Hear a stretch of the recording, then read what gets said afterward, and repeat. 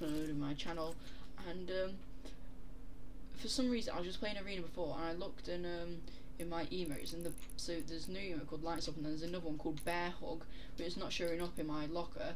I looked in the item shop as well, it's not here. Lights Up is still there though, but Bear Hug isn't. So then I've got it in my locker, and it says Bear Hug, this item is temporarily disabled or is exclusive to another platform.